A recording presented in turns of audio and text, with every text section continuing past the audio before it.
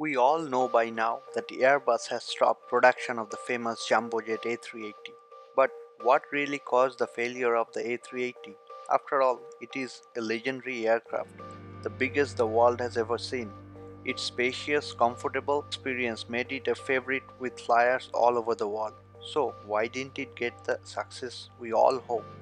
On the other hand, the Boeing 777X has found an unpredicted new source of customers from those airlines who are looking to replace their 747 or the A380 fleets. The upcoming aircraft from Boeing has won popularity as the next must-have big aircraft on the market, as Airbus and Boeing phase out their jumbo jets. According to Boeing, the order book for the new 777X has far exceeded the previous version of the 777 series, even before their respective launches. There are multiple reasons the A380 has failed, from problems in filling in capacity to the sheer size of the aircraft and the way that limits where it can and where it can land. But we think we know the real reason it failed, and it's all because of Boeing. So, did the 777X put the final nail in the coffin of A380? Stay with me in this another aviation related video from Gadgets and Facts to have a detailed look into that. As always, if you have not yet subscribed to my channel, please do so quickly as soon as possible.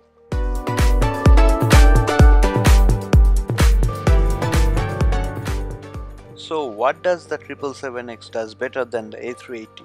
In some ways, the A380 is the better aircraft, at least on paper.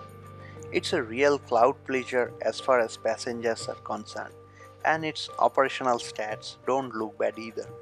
When to full to capacity in its eye-watering 853 passenger configuration, no other aircraft can even come close in terms of cost per passenger per seat per journey.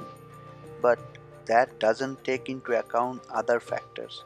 Operating with a passenger load of 853 would increase the weight both from passenger and baggage, which reduces the efficiency and range. It would also require more crew members to remain compliant with crew to passenger ratios, which would make the flight more expensive to operate. Most carriers operate the A380 with 2 or 3 classes, sitting around 550 to 600 passengers. Even then, it can be difficult to fill all the seats, which adds massively to the overhead of running a flight. The A380 was designed to alleviate infrastructure problems. In 2007, when it was entered the commercial service, airports were congested, and the A380 was seen as a solution to the problem. However, it inadvertently created a whole new set of problems for the airports itself. The biggest downside of the A380 is its gigantic size of the aircraft. Its sheer dimensions mean entire airports need to be reconfigured to accommodate the big bird. It's kind of ironic that an aircraft designed to overcome infrastructure challenges has served to generate a whole bunch of infrastructure challenges of its own. Preparing an airport for the A380 can cost millions. New piers need to be constructed, separate gates needs to be installed, and runways also needs to be extended to allow the giant jumbo to land.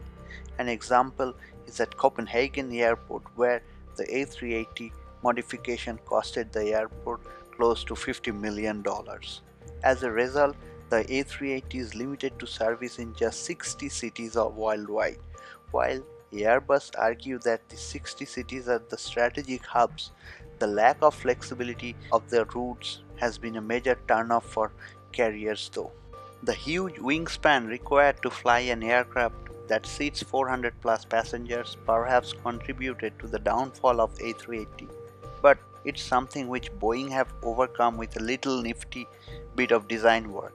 On the other hand, the 777X is capable of landing at pretty much any airport which can serve the 777 and the 787 Dreamliner, which, to be frank, is most of the important airports worldwide.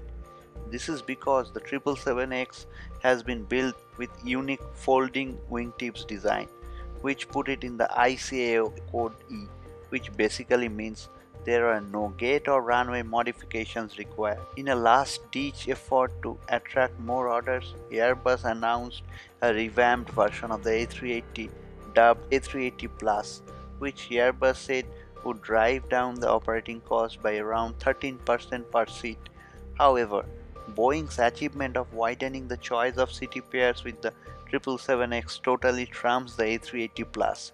It's a case of wingtips beating the winglets, hands down. Apart from these reasons, there is the real rub. With low order numbers and high production cost, the A380 cost almost $450 million for an airline to purchase. The 777X, in other hand, is being retailed at between $395 to $425 million, and airlines can probably get a very good discount if they are placing a large order. That's a huge draw for the carriers, and one of the reasons the 777X beats the A380 in our opinion. These are the primary reasons we think why the 777X has finally forced Airbus to stop production of the jumbo jet. The sad fact is that the Airbus A380 was designed for a problem that doesn't really exist anymore. When it entered commercial service 12 years ago, the world's airports were operating at full capacity. Commercial hubs were overcrowded, and carriers just could not put on enough flights to meet the rising demand. A larger aircraft was predicted to be just the ticket, carrying more passengers further all in one go. However, since then, huge investment at airports all over the globe have improved the situation.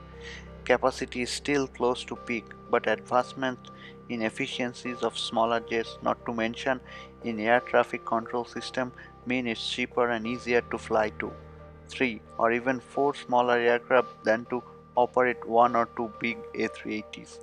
Passengers want to get there where they are going with no interruptions. Nobody wants to transit through a crowded mega hub. They want to ride a plane which takes them from point to point, which is not always possible on the super jumbo. So the A380 is out and 787, A350 and the forthcoming 777X are in. Airbus took a gamble with the A380 which costed them billions and ultimately forced to stop production. So what do you guys think about this? Did I miss any possible reason?